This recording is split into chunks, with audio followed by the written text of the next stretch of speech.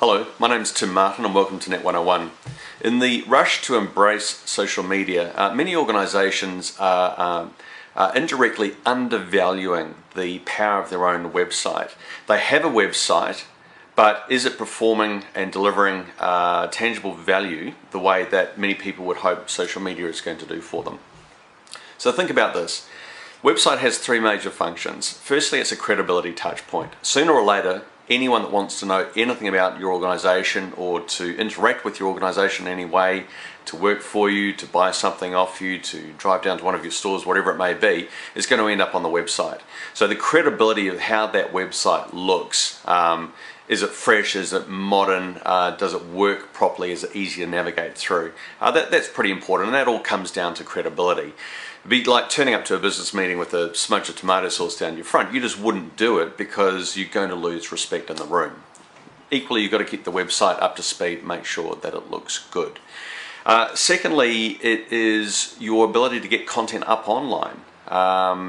The power of publishing to the web in terms of putting thoughts and ideas out there to attract the attention of search engines and by extension people is a great opportunity. So the website is the ability to get content up quickly. Now, so you should have a good robust content management system in place. You shouldn't still be outsourcing that to an agency. This is something that you need to take control of in-house, preferably in the marketing department, not the IT department, and start cranking out good quality content that connects with people, delivers quality information, but it's happening within your own walls, which is to say on your own website. It's all very well and fine publishing content on third-party platforms, but we want them on your own website associated with your own branding.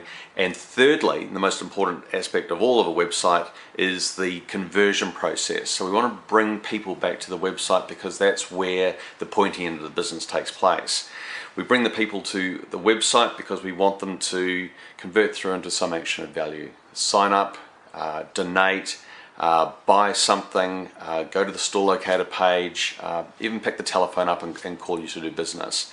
And the website is such an easy thing to position to make sure that it does deliver that value.